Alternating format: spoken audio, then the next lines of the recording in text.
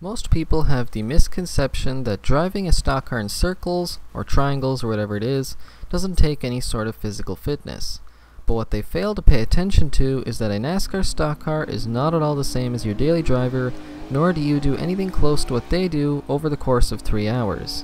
The first thing you need to consider when you're racing is G-forces.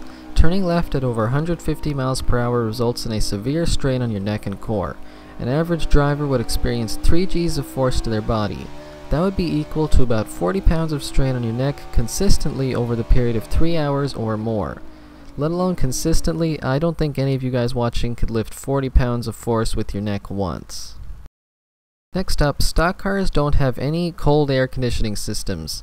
Inside a stock car, temperatures can reach over 140 degrees Fahrenheit, and the only thing keeping the drivers from basically dying is a tube that pushes fresh air into their helmets.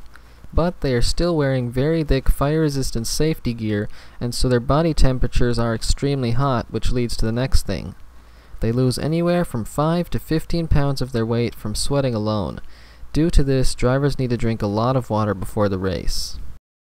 Stock cars also have very heavy steering and brakes. This is due to the car's design. The steering wheel is designed to feel directly connected to the road, so drivers can feel the limit of grip and the bumps on the road. Brakes have little to no power assist, so they can feel the maximum amount of pressure before locking up the tires, which of course leads to the need for really strong legs. And remember, they have to be doing all this consistently while performing a race for over 3 hours with no break time in between unless you count a caution. So I think it's safe to say, for that matter, that any race car driver is indeed an athlete. So if you guys still have any unanswered questions, go ahead and let me know down below. But I think I gotta get going now, so I'll see you guys in the next video.